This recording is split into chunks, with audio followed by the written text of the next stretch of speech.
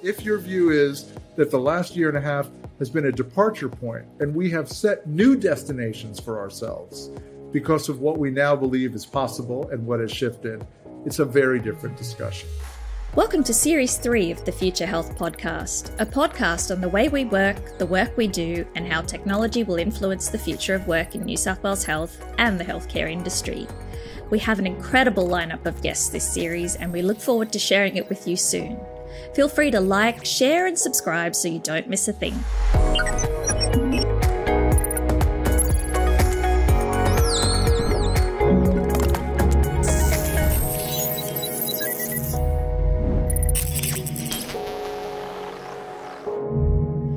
Hello, everyone. Welcome again to our show. Our guest today is Dr. Jeff Schwartz, retired senior partner at Deloitte and US leader of Future of Work.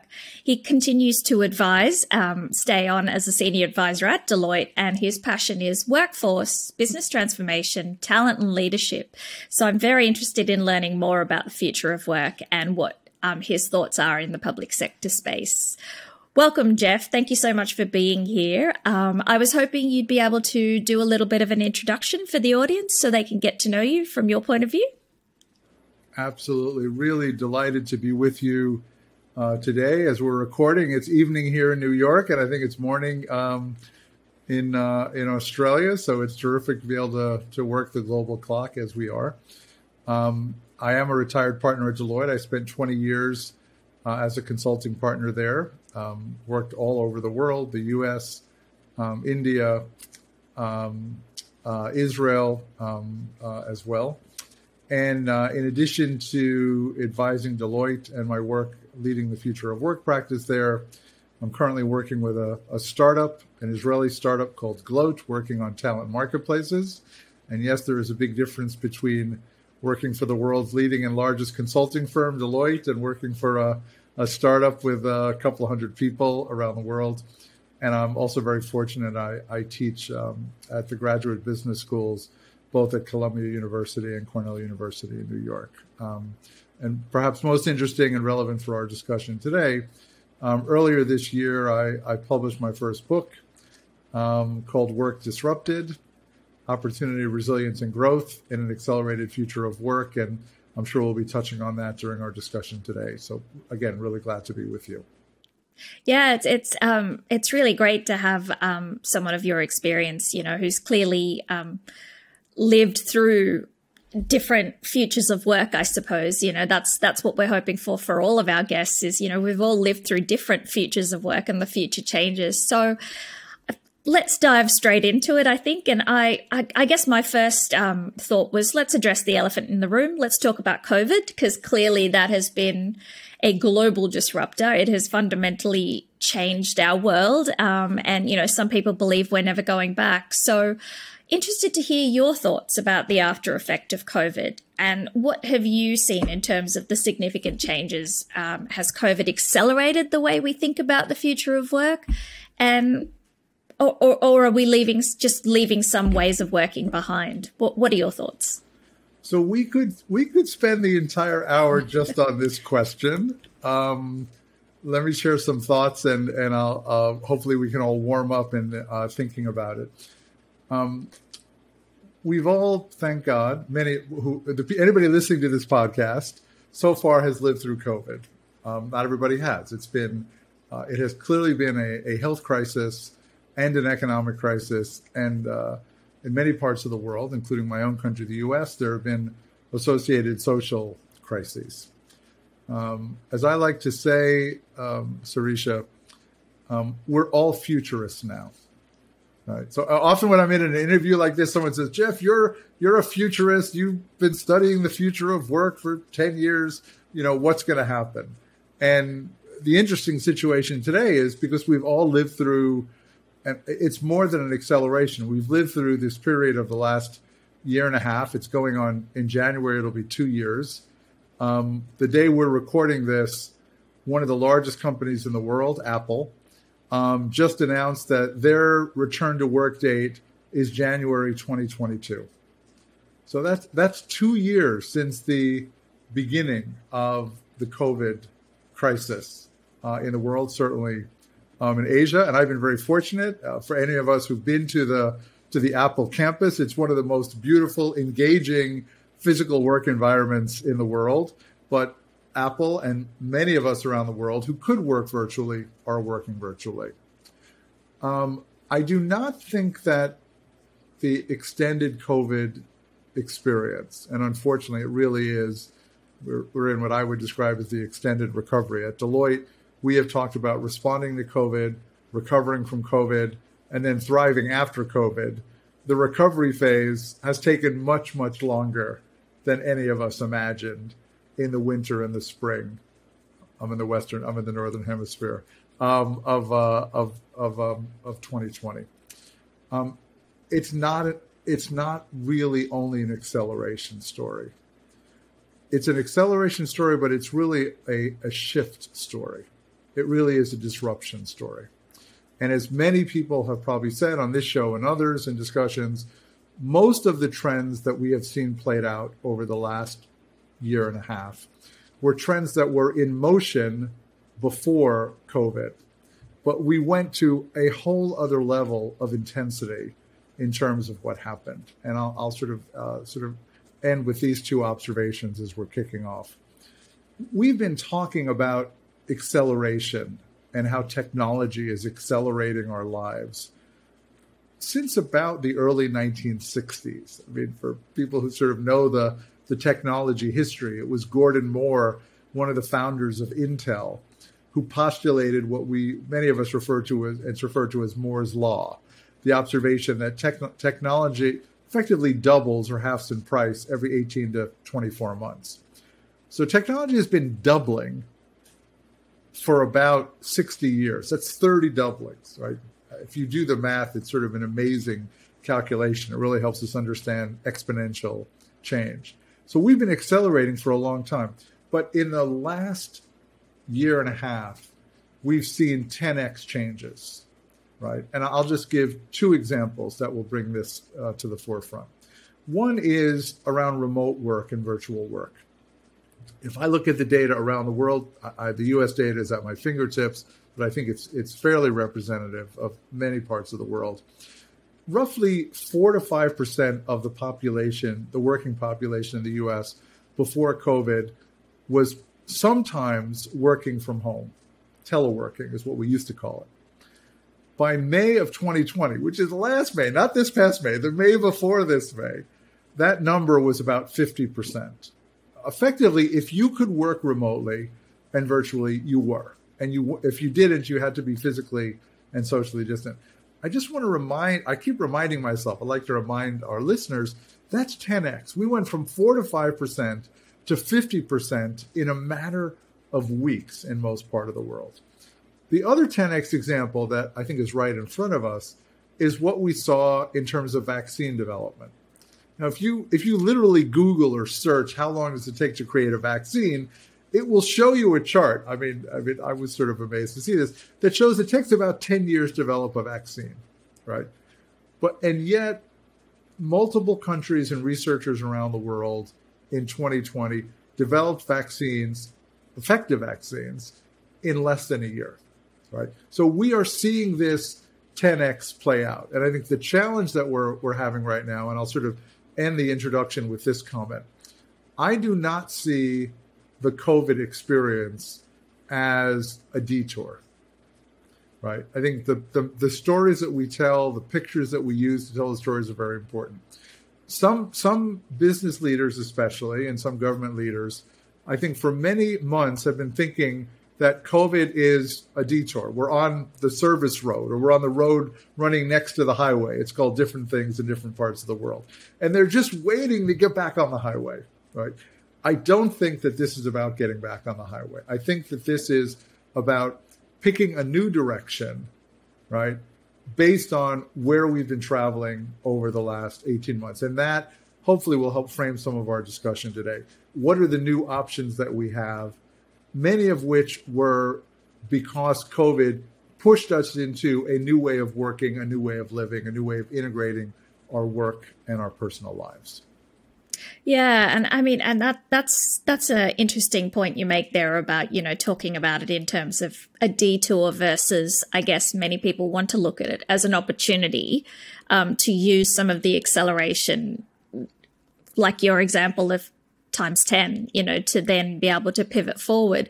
So I'd be interested to delve a little bit into one of the examples you mentioned there about working from home and remote working, because clearly that was a powerful example there where you talked about 5% of the population and 50%. So what has been, I mean, other than the fact that we had to, obviously, with the pandemic, do you think there were other triggers for organizations to sort of say, well, actually, we have to make this happen, but now that we've made it happen, what can we do to sustain it? Yeah, so when we look at the different dimensions of the future of work that have been accelerated and shifted forward during the COVID era, we often talk about the future of the work itself, the future of the workforce, and the future of the workplace. This one piece that we're talking about now, the future of the workplace, was really dramatically moved into a whole new way of operating. I remember, Sarisha, in April and May of 2020, this is 18 months ago, 20 months ago, working with companies, and we were planning for going back to the office in July of 2020, right? And then, we then realized it wasn't going to be July, maybe it was going to be September, and I think we all know the story. I mean, the example we used in the US is Groundhog Day. I mean, we keep coming back to the starting point, right? We thought we were making progress, but we keep starting again. We've been working virtually in many parts of the world, significant percentages of the workforce, for a year and a half, going on 2 years. This is not a temporary shift, right? It's been fascinating to listen to the dialogue and to hear the perspectives and the opinions of business leaders and government leaders and individual workers and their families and their friends and colleagues. And are there challenges personally on the employee side, the worker side of virtual and remote work? There are, right?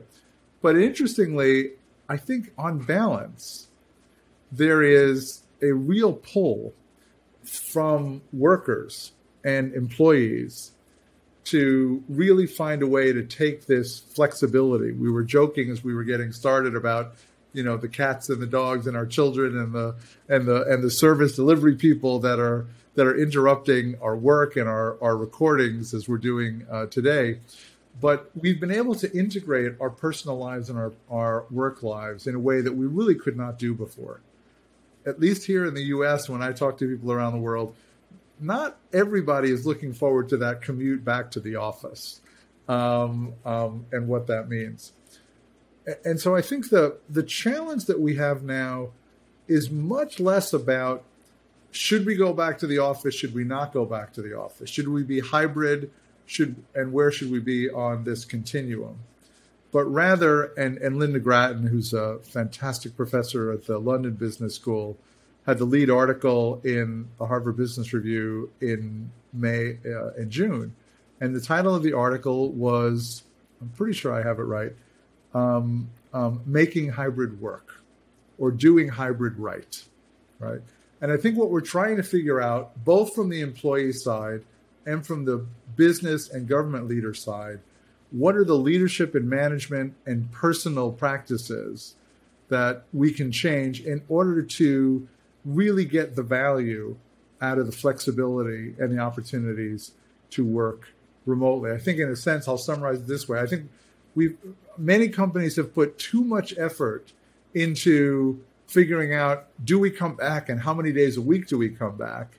And not enough effort into, how do we help our team leaders and our managers at every level in the organization effectively coach and manage and work with teams, sometimes where we're in the same physical location, sometimes where we're going back and forth, and sometimes where members of our teams, for a lot of reasons, including children and taking care of of parents, are very, very talented people who being able to work from home really enables us to access their talents.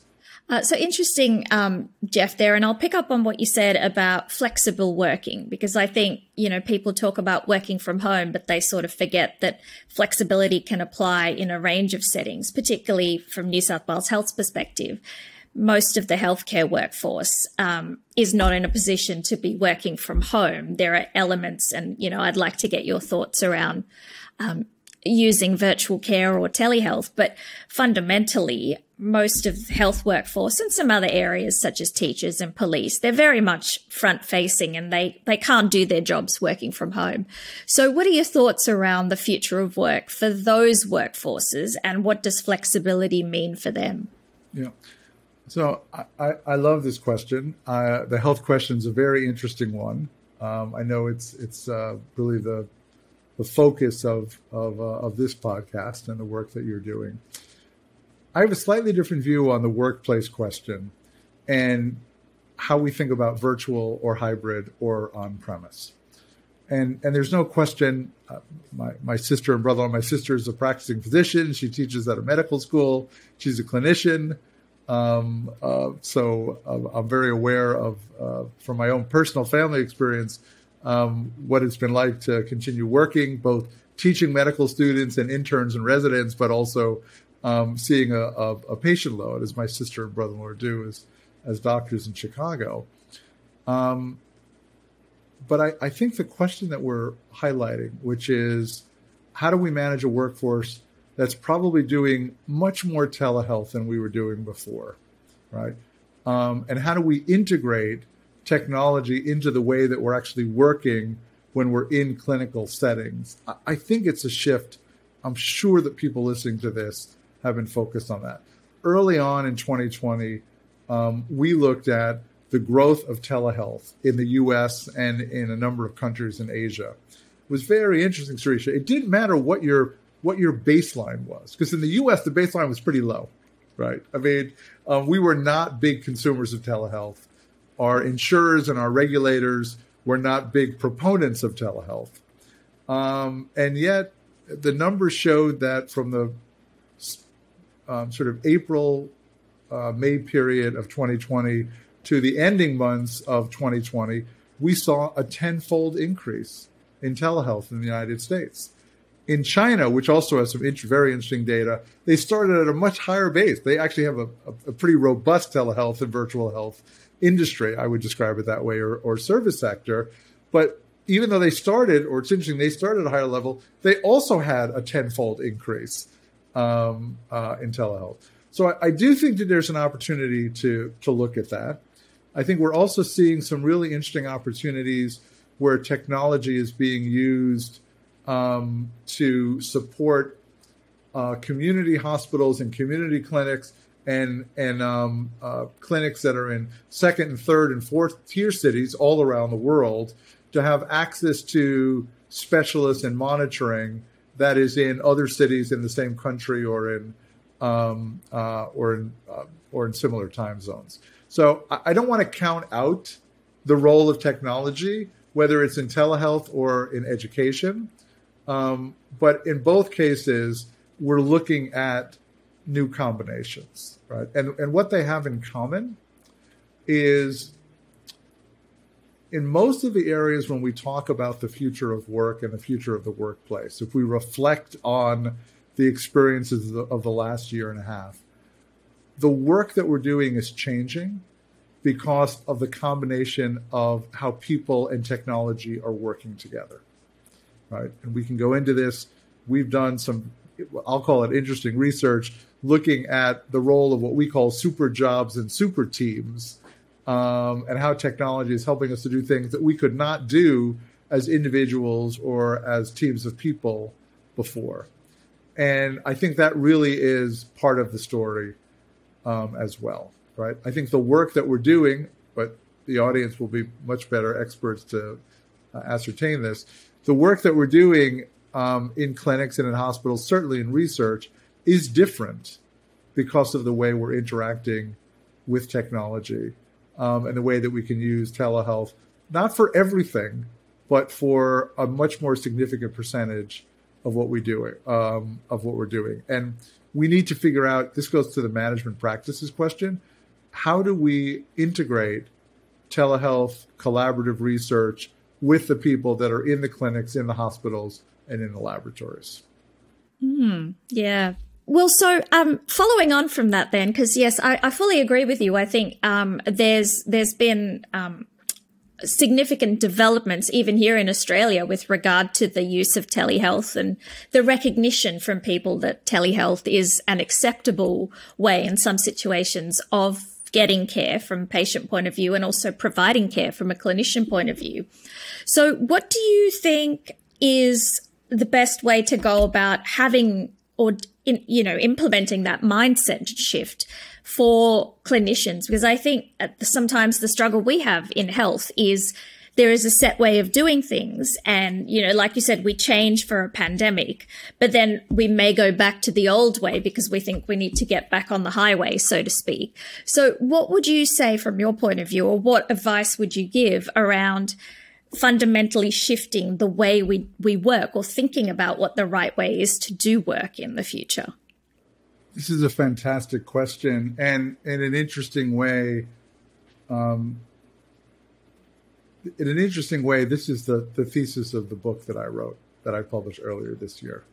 And I'm an author, so I'm going to talk a little bit about my book. And as I mentioned, the book's titled Work Disrupted. And the thesis of the book, effectively, if I were to summarize it in one line, which is very hard if you're an author to summarize your book in one line, because I do want people to buy and read the book. But if I were to summarize the book in one line, I would say that the challenge that we have, and this was before COVID. COVID has certainly moved us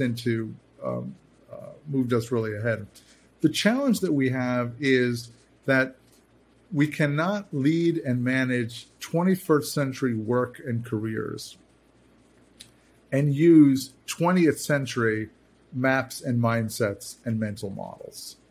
And yet many business leaders and many public sector leaders and many individual workers are using simply outmoded and outdated mental models. You sort of, to quote Marshall Goldsmith, but you can't get there from here if you use the wrong model, right? And the question of how we frame the question itself, not to make a detour, but just to give a sort of an interesting little tidbit to the people listening. One of the themes of 2021 so far, if you look at some of the great books that have been written, and I'm not talking about my book, right? Adam Grant wrote a book called Think Again. Gillian Tett, who's one of the leading editors of the Financial Times, wrote a book called Anthrovision on how to view the world as an anthropologist. Fantastic book. A couple of editors and professors in the UK and France wrote a book called The Framers, right? Literally talking about how you frame the problem and reframe the problem makes possible what you can actually get done and how you can motivate yourself and other people. We are in a reframing moment, right? We're in a moment where we get to ask the question, are these the right mental models, right? And I'll give one example, and if you want, we can go into others. One of my favorite examples to sort of highlight why the frame we pick is so important is the frame that we use and the mental model that we use when we think about what is a career, right? There's a wonderful article in the New York Times, literally the last week, that said, what people want are not jobs, what people want are careers. It sort of raises the question, what is a career, right? Well, a career for our parents, who came of age in the 60s, 70s, 80s, when they were in the height of their work, a career was based on what we used to call a 3-box model. You get training and education, you go to work for an organization, you get on a career ladder, you enter you enter as a junior, you enter as a medical student, then you become a junior doctor, then you become a physician, then maybe you become a more senior consultant, and a small number of people move into executive roles. Almost every track has some type of a linear career progression, and then you retire, right? You do that for 25, 30 years. Literally in my book, we retell the story of the gold watch, which was literally introduced by Pepsi, the consumer goods company in the United States in the 1930s. You worked for us for 30 years. We literally gave people a gold watch. The point, Sarisha, is that mental model of you do some training, you get into a linear career track, your career progression is relatively predictable, then you retire, and retirement used to mean you stopped working, right? It doesn't mean that anymore. Now we have ideas like encore careers and similar, the third phase of life, et cetera. But we know that that's not what our careers are anymore, right? We know that because the demographers tell us that the generation that's starting work today, the 20-year-olds joining the workforce in 2021, can expect to live to be 100, some of them. Right? They'll literally live. We are hiring people today, and you are in Australia, we are in the US, and we are hiring people today who are starting their careers who will be around in the year 2100. Right? So we have to be thinking about what does it mean to plan lives and careers that are much longer. We're not going to work for 20 or 30 years. We may work for 40, 50, 60 years. And yet the average time in a job or a position around the world is 3 or 4 years and dropping in many industries. And the half-life of a technical skill, right, is decreasing. It used to be you could learn a technical skill. Again, my sister is a doctor, and, it's fascinating to talk to people who are in healthcare or people who are in computer science, because the tools we're using and the data that we're using and the information changes so quickly. We are constantly reinventing ourselves. And I think that's the point, right? Which is careers are not 3 chapters, 3 boxes, and you're done. Careers are portfolios of lifelong reinvention, right? And if we think about careers as portfolios of lifelong reinvention, how does that influence the way that we help develop careers for people in healthcare, the way that we develop careers for people who are working in different parts of the healthcare system, the administrative side, the clinical side, the research side? Most of our models are not based on this 100-year life, this portfolio of reinvention. But look, I have a 27-year-old and a 29-year-old daughter, and we're trying to help them figure out how to live these portfolio lives and what we can do institutionally. So it's part of the way that we work. So the mindset piece is very important. And this is the piece that really challenges us as leaders, because leaders and managers get to choose the frame, and they get to reframe. And organizations and I'll go back to where we started the question, if your frame is that we're going to get back onto the old highway, you're signaling to your organization and your customers and your patients a certain view of the world. If your view is that the last year and a half has been a departure point, and we have set new destinations for ourselves because of what we now believe is possible and what has shifted, it's a very different discussion. And you can hear the energy in my voice as I talk about it, I hope. Yeah, I definitely can. I'm not sure I'm 100% on board living to 100. And it was a bit of a depressing thought there for me. But that's another story. I do see what you mean, though, and I guess what you're talking about there. So we're close to wrapping up, but I just want to ask you one final question and expand on that. A lifelong journey. What about lifelong learning? How does education fit into all of this? Because clearly we have certain ways we educate the workforce, and how do we pivot and shift that in order to adapt to the 20-year-olds who will be coming out and having multiple careers? No, I love this question, and I'm going to try to tie together this question on education with one of the ways that I close the book. The last 3 chapters in my book talk about roadmaps for us as individuals, and roadmaps and maps for us as individuals, as business and organization leaders, and as citizens and members of societies and communities, right? We all have those 3 personas. We all play leadership roles, we all play roles as individuals, and we all play roles as members of communities and society. It was a very fun and interesting part of the book to write. And in the section, the first of those chapters talks about the mindsets for us as individuals, right? And the first one, and it will be no surprise to you, and it will be no surprise, hopefully, to the listeners of this podcast, is the importance of a growth mindset, right? The worth of Carol Dweck, the psychologist. There are similar psychologists who've looked at this around the world. If we come from the perspective that we are growing, if we come from the perspective that the world is not finite, that we can reframe, that we can learn and actually improve, that mindset, the growth mindset, is absolutely essential, right? The mindset that we get to live long and winding lives. Reflecting on the song from the Beatles, for people who remember who the Beatles were, right? And interesting, when I said that we get to live to be 100, maybe not us, but maybe my kids, half the world groans and half the world says, yay, right? It's like, what do you mean, Jeff? I have to work for 50 or 60 years, right? And I think there are other challenges for us as individuals, mindset shifts.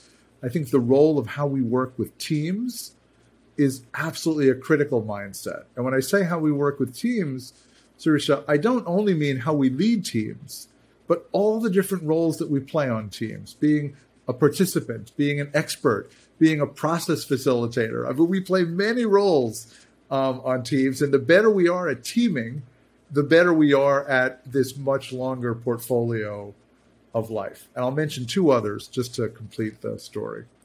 One is, and we touched on this, how as individuals and obviously organizations and communities, how we actually integrate and use technology versus competing with technology, right? I think one of the big challenges we have, one of the fundamental questions in the future of work is, do we view technology and people in a substitution arrangement? Is automation about taking away work from the work that people do? Or is it, and I'll use an expression from a leading physician in the United States, Eric Topol, Dr. Eric Topol, wrote a book I'm sure many of your listeners have read called Deep Medicine on healthcare and AI. And I interviewed Eric for my book, and he introduced to me one of the most interesting phrases, and this is sort of where I'm going to conclude, in all these discussions. And he has a chapter in his book where he talks about the role that AI plays relative to radiologists. Right? A very familiar story to many of us. He says, look, when we first started talking about this 3, 4, or 5 years ago, many people said we won't need radiologists anymore because the algorithms can read the digital images and scans as well or better than the average or even above average radiologist. And what Eric challenges us, and I think this is really the really interesting question for the 2020s, is he asked the question, what is a Renaissance radiologist? What does a Renaissance radiologist do? What does a radiologist do when she stands on the shoulder of the technology? Not when she's competing with the technology, right? And how does a radiologist, how do they use the gift of time that we have as medical and healthcare practitioners? Because most medical and healthcare practitioners don't have enough time to do many of the things they want to do, right? How are we going to use the gift of time, right? So that question, what's the Renaissance version of what we do, right? And how can we work with technology, both for our own jobs, that's what we call super jobs. How do I become a super performer? Because I can stand on the shoulders of the technology. And how do I create a super team? Because together we can use technology and the way that we work together to accomplish things that we couldn't before. To me, that's really one of the big questions of the 2020s, which is what's the Renaissance version of the work that we do? And how do we use hybrid work? How do we use workforce changes? How do we use the globalization of talent? And how do we use the combination of people and technology to simply see further, this is a clear reference to the audience, and move farther than we did before? What's the Renaissance view of what we're trying to do? That's a beautiful thought. And I love the idea of the gift of time, because I think we would all love the gift of time. And you're spot on, particularly in healthcare. I think that's all we have time for, unfortunately. I would love to talk to you for hours, Jeff. Clearly, you have amazing passion and experience in this area. So once again, thank you so much for your time. I know it's been a long day for you doing this in the US, but we really appreciate it. And yeah, looking forward to continuing our engagement in the future. Thank you so much. I am too. Thank you. It's really been enjoyable. It's been fun. So that's all we have time for this episode. Thanks for joining me on the show. If you enjoyed the podcast, make sure to like, share, and subscribe on whatever platform you're on right now.